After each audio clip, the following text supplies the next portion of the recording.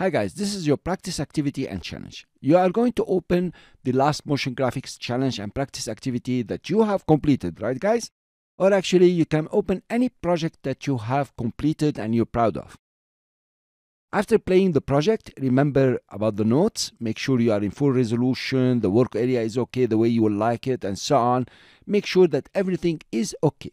And as soon as you're done, you will head to composition and then add it to Adobe Media Encoder.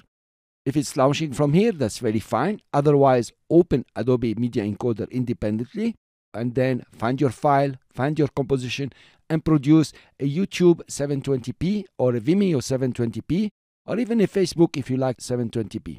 After you produce the video, please guys, upload it to social media of your choice and paste the link in the Q&A section of this course so I can check it out, so everybody can check it out, so you are very proud of your work and you say, gosh, I can create videos in After Effects, motion graphics, and later on it's going to be lots of visual effects. I leave you now for you to render your video and upload it and paste the link in the Q&A. See you in the next lecture.